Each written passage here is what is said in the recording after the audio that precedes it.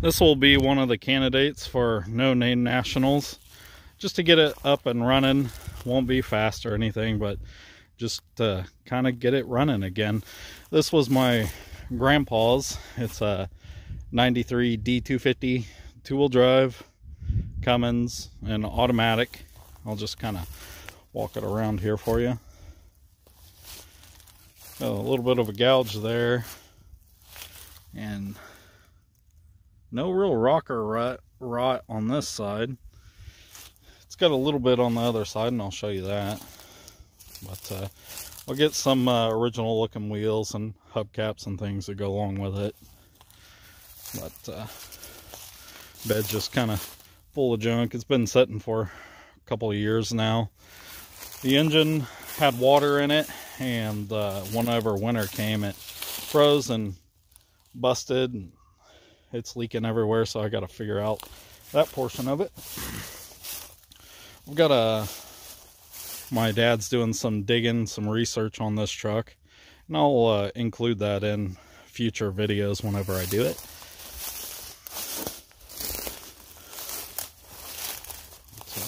It's kind of neat piece of family history. It's been in my family since it was new. I go into the weeds and stuff here. Probably get stickers all over me. Where did I see that rod? Yep, right there at the corner. You can kind of see it there.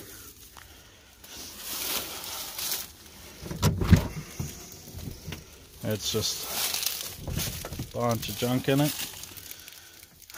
The speedometer, he robbed it out.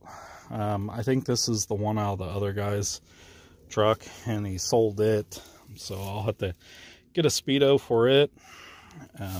But it was fully loaded, cruise control. You know, it's got the center console thing in it. It's even got the little kid seats in the back there. So it should make a pretty interesting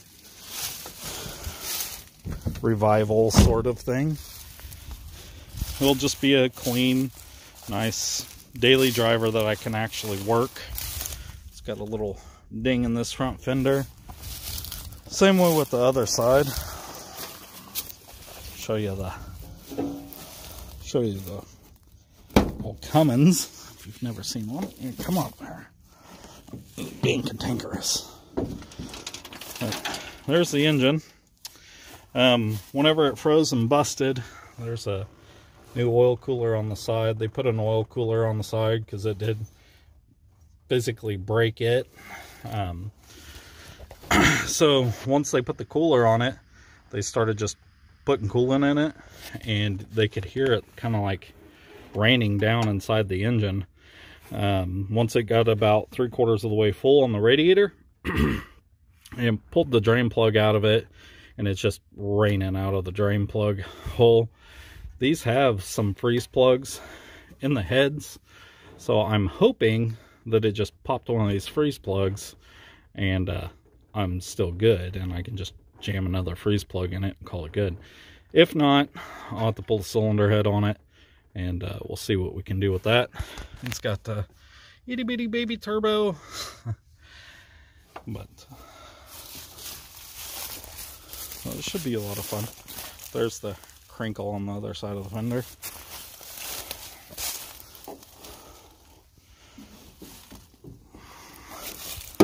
Leave it kind of cracked so the rats don't get in. But anyway, let me know if you want to see that one at No Name Nationals. Here's another contender for No Name Nationals. It's a 1996 Honda Civic with a turbo D16 in it. It's a ton of fun. I kind of started this car as an experiment, and I love driving it. It's hilarious. Don't mind the interior on it. I've been kind of driving it for the last couple weeks because I blew up the rear end in the Suburban. I will probably do a video on the rear end in the Suburban as well, but it's got your typical cancer spots of a Honda of the era. But it's running drivable. It The third gear is hating life. But other than that, it's a great little car. As you can see, it's been abused a bit. I've honestly thought about kind of semi-restoring this car just because it's so fun. Putting a new front clip on it basically from the junkyard and just driving it. I'll show you what we got here. Just your typical D-series with a turbo on it. Got a rock guard on it. Open down pipe, E85, 4-bar map. Just a lot of fun. But this thing's got a pretty cool story behind it too. If it's something that you want to see, let me know. When I got the car, it was an automatic and it was already boosted. I swapped it for a manual. So if it's something that you guys want to see out there at No Name Nationals, let me know and I'll see what I can do about getting it out there. Here's another contender for No Name Nationals. It's more just straight up drag car ready. It does have a couple problems breaking up around $4,000 whenever it starts coming to boost. So I'll have to figure that out. It's got a cage in it, nice 5-point harness.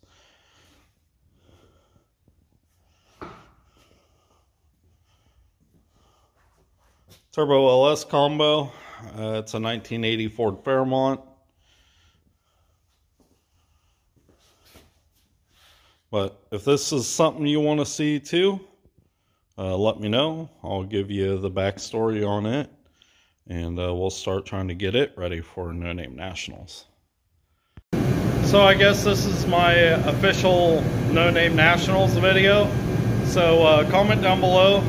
Let me know which vehicle you would want to see more at the No Name Nationals. Heck, I may get the Cummins fixed and tow them both out there. I don't know.